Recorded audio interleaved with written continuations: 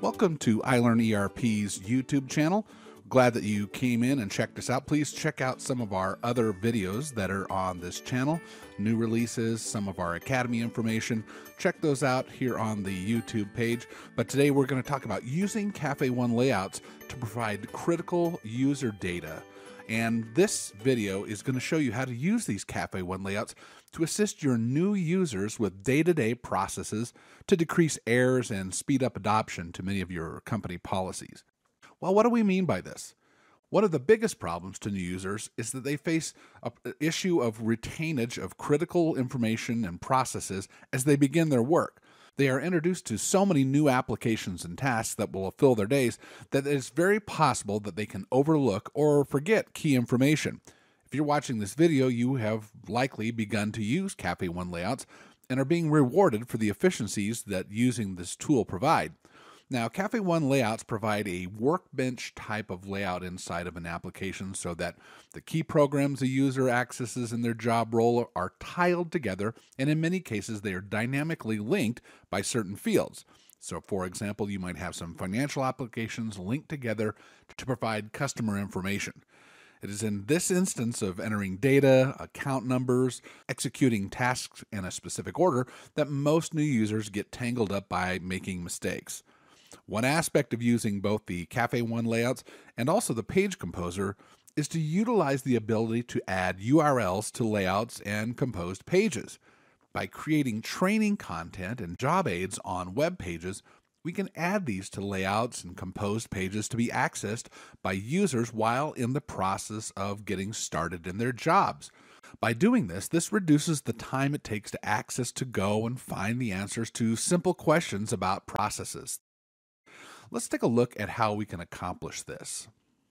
As I said, these tools have great applications to create efficiency in any area of your business. So here we are on the home page, and we can see that we have set up a procured process page. This is a high-level page that shows key applications for users in the procured process chain. You will also notice that on the right side is a video that is showing. Now, this has been added to an internal web page that I have linked inside the Page Composer. It gives us a high-level overview of what the procured process pay entails, and your users can watch this as a part of their introduction to your company's process and procedures. Any type of training can be added to a web page and then linked here and accessed by a user, and also can be removed later by using the My Pages feature under personalization.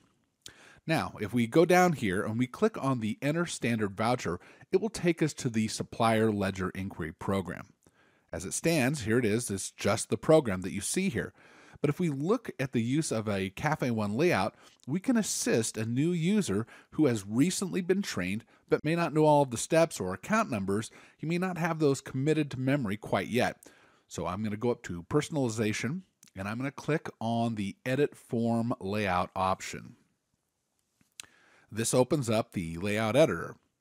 So I'm on the Supplier Ledger Inquiry screen, and I can add a page with introductory information about the process they're about to use. So I'm going to go ahead and key that in, and I'm going to go ahead and verify that the page exists.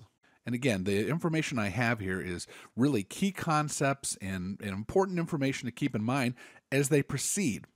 I'm going to go ahead and add this to my page, and I'm going to click and save this and name it. Then I can go ahead and close it and see it. Okay, so now you see I've added in this page. It's on the inquiry screen, and it has my information on the right, the key ideas around the Supplier Ledger Inquiry program and what we use this program for. Now, the next piece of that could be what's the next step that somebody would be doing.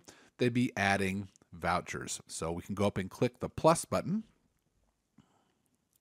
and that takes us to this screen, and this is where we can add more step-by-step information. So I'm going to open the Edit Form Editor, and I'm going to add the page that I have created, and this one has both video of showing the step-by-step processes, and it also has a job aid inside here with the key critical information about counts, branch plan information, everything they need to do during the input process. So you can see this keeps the user inside the page and gets the details to needed answers so that they can proceed with their process rather than having to leave their workstation, make a call, send an email, look up something on an additional QRC. So we can have this all at their fingertips, and we'll go ahead and save it and name it, and we'll close the window. Now you can see this page in action. So it's just a real quick and easy way to free up your IT folks, supervisor resources, so that they can keep doing their jobs, and it's going to keep your users, your new users, engaged in what they're doing. So that's just a quick view how you might use CafeWin layouts to help your business train users. Come see us at iLearnerp.com to find out more about our services we can provide you and your team. We are the people part of your solution.